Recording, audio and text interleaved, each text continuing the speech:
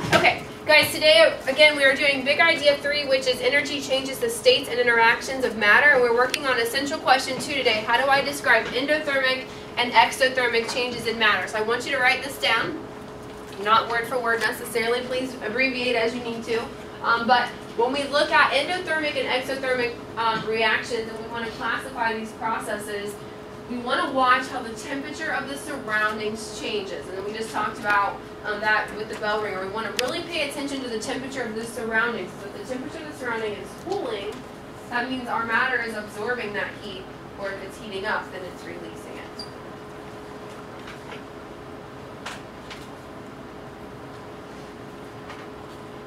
we really want to watch how the temperature of the surroundings change.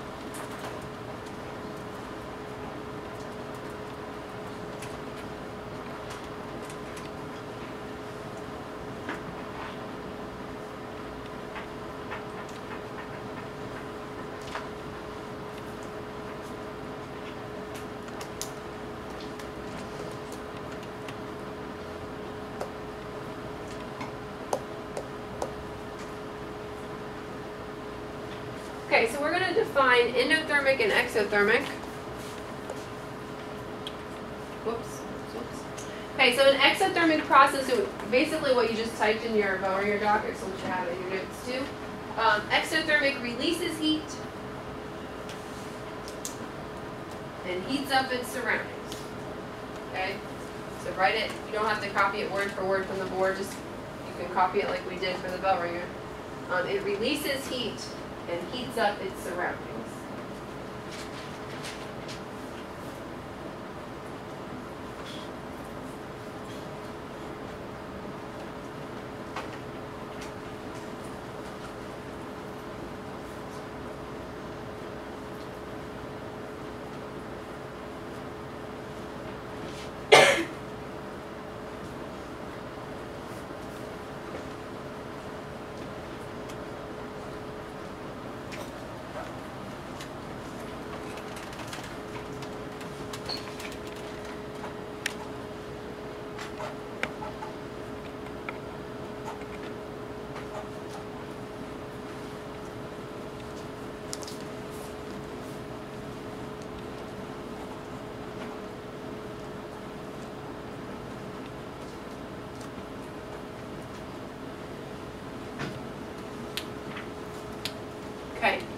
Then we have endothermic, which is exactly the opposite. It absorbs heat and cools its surroundings.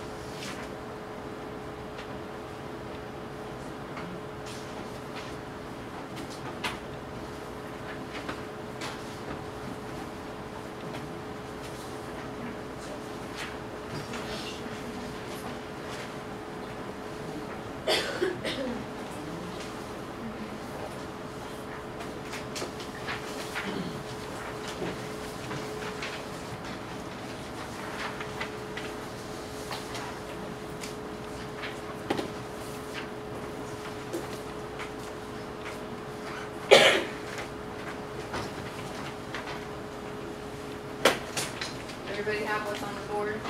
Okay, if I switch the screen. Okay, so guys, what we have here are a couple different graphic organizers for you that we're going to use to explain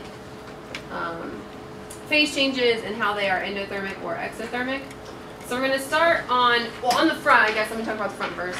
The front talks about just definitions, okay? The things that we're going to talk about here are things we've already talked about. So if you look at the top, the first thing that it mentions is kinetic theory of matter, or the kinetic molecular theory, which is what we talked about yesterday. Remember that our first essential question was, how do I use kinetic molecular theory to describe matter's behavior in each state? So we talked about how if you add heat to matter, the molecules are going to move faster and faster, right? And so we're going to talk today about which phase changes absorb heat or are endothermic, which would cause the molecules to start moving faster and faster.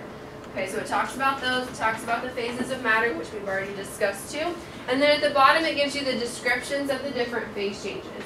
Okay? So we are going to we're going to fill out the phase change concept map first. So just going solid to liquid to gas and what all the different phase changes are. Okay? So the first one, going from a solid to a liquid, is melting. Okay? You go from a solid to a liquid, that is melting. Then we're just going to kind of continue around here. If you go from a liquid to a gas, this is going to be evaporation or vaporization. You can see both of them.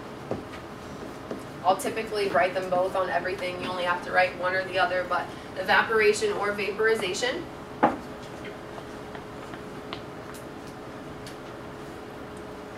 And then if you go from a solid to a gas, this is sublimation. Okay? Now each of those, sublimation, vaporization, or melting, are all absorbing heat in order for these phase changes to happen. So these are our endothermic phase changes. Okay? Our endothermic phase changes are melting, vaporization or evaporation,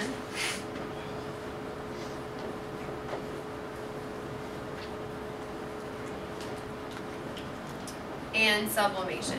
Okay, these are our endothermic phase changes because they are absorbing heat. So melting, the solid to a liquid, vaporization, liquid to a gas, and then sublimation, which is a solid to a gas. Okay? Those are your endothermic. They're absorbing heat in order for those phase changes to happen. So then if we do the other three phase changes we're going to talk about then are going to be our exothermic phase changes, and they're going to be the ones that release heat. So if we go from a liquid to a solid, that's freezing.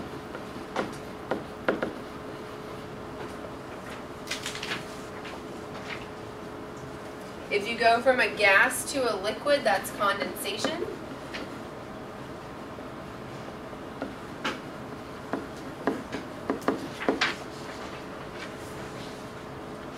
And if you go from a gas directly to a solid, that's deposition.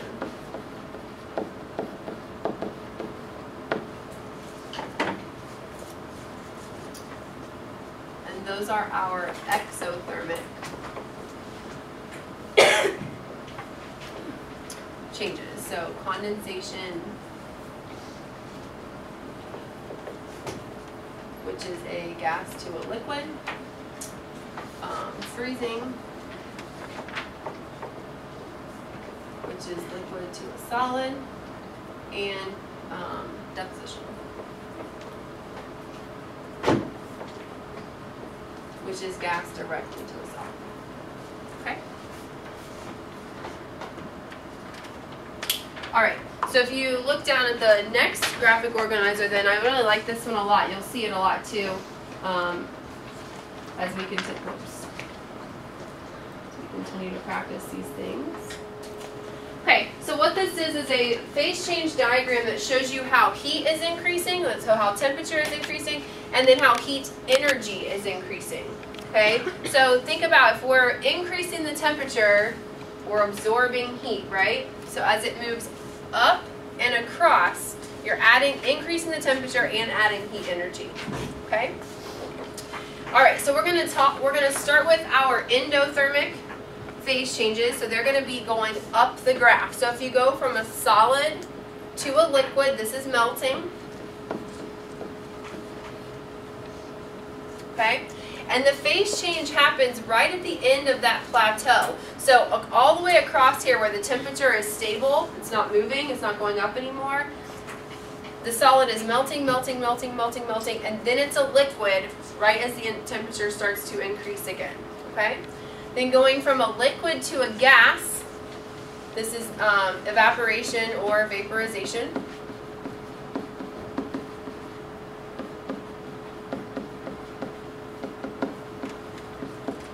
And same thing on this one. It's a liquid, it's vaporizing, vaporizing, vaporizing. Now it's a gas. Okay, right at the end of that plateau. Okay? And then down at the bottom, number 7 is the one that represents from a solid straight to a gas, and that is sublimation.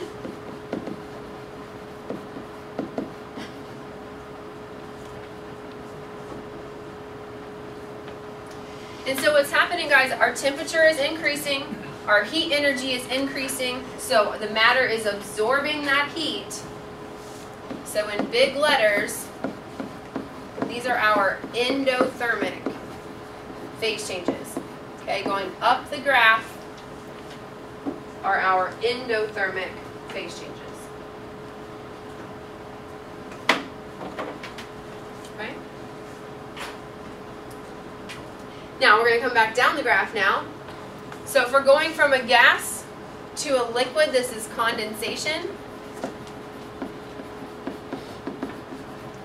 Okay, and kind of opposite of our endothermic, it's a gas, it's condensating, it's condensating, it's condensating. Now it's a liquid.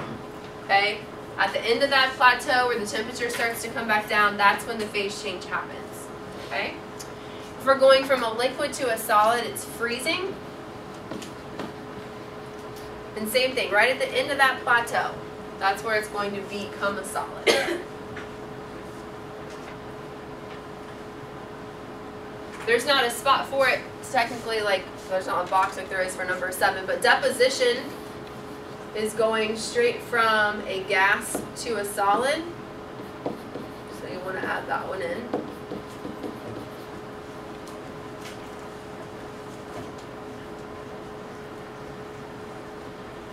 And coming back down the graph, temperature is coming down. We're losing heat energy because it's being released, right? So these are our exothermic